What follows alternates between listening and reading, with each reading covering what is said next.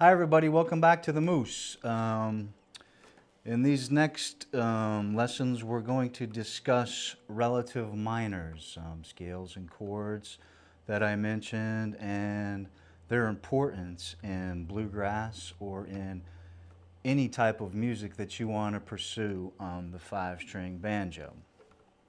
So these series of lessons are going to be very, very important to understand. So we're going to start by talking about relative minors and what does relative minor mean. So the first thing we're going to relate with the relative minors is in standard musical notation. And it's important to understand the relative minors through standard notation, even if you don't go on to read music or perhaps later on you will, but it's important to understand how it relates to the to musical notation. So you can see on the board here now that I've got the staff and with the lines, and if you're not familiar, we're going to go over it a little bit. This symbol you see here on the end with all the swirling lines, that's called the clef. Okay. And next to the clef, you'll see that I have one sharp here. Okay. Now, in this area in standard notation, whatever piece of music you might be looking at the time might have one sharp or might have many different sharps or flats depending on which key the tune or song is in that you're playing. And this is called, when you see this sharps and flats, and perhaps there might not even be any sharps or flats at all, is called key signature. And that's very important to remember as it relates to relative minors. Okay. Now I'm going to go over the lines on the staff now just a little bit. And this is something that you may already know, but we're going to go over it again a little bit here, and that's the lines of the staff and also in between those lines. So we first have the 5 lines, and this bottom line is an E note. The next line is a G note. Next line B, D, and F. And you might even remember this from grade school. Every good boy does fine.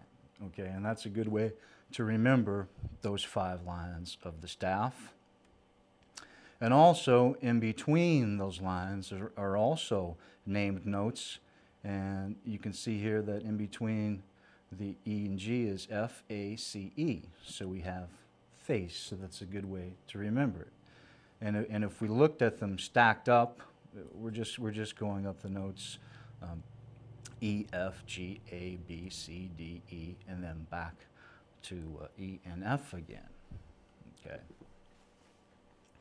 Now, every scale in music, every major scale, all 12 of them, have a different number of sharps and flats involved. Okay. The C scale doesn't have any sharps or flats. And if you remember going back to previous lessons, if you worked on some of those major scales, and again, knowing what the notes are on the fingerboard, and it's very important to know the notes on the fingerboard to understand all this. So again, going back to a C major scale, that scale has no sharps or flats involved, okay? But we're going to be dealing with the G major scale again, because that's how the banjo is tuned. Okay. Now that scale has one sharp, and that sharp being an F sharp. So if we saw the one sharp in standard musical notation, just like you see here, we know that the key is going to be in G. Okay. And they also place the sharp or flat above the line or in between the lines, depending on what that note is. Okay, so this sharp is right above the F. That's an F sharp. So we know that the only scale that contains the F sharp is a G major scale. Okay. Now, getting back to relative minors, there's one more chord and scale that contains that one sharp, that being E minor. Okay. And I'm going to get into this in the next lesson, but I just want to go this far for right now, and then we'll talk a little bit about the G major scale and the E minor scale, that being the natural minor or the relative minor. So thanks for joining me, everybody, and we're going to continue on with this, and we're going to get into a lot of discussion about bluegrass, blues, jazz, rock, whatever you want to pursue on the banjo.